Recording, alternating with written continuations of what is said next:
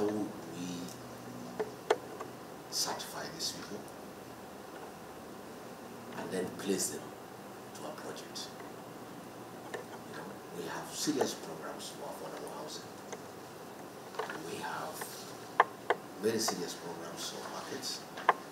And what a better way for a government to show its commitment to recognition of higher learning than placing these people to their project. And because the Department of Housing is here, the Department of Debate is here, that is what we want.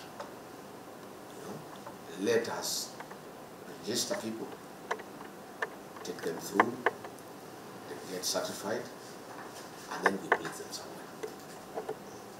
So that even when the president goes around, I feel that there will be more impact when he's dealing with the human resource aspect on top of the physical aspect.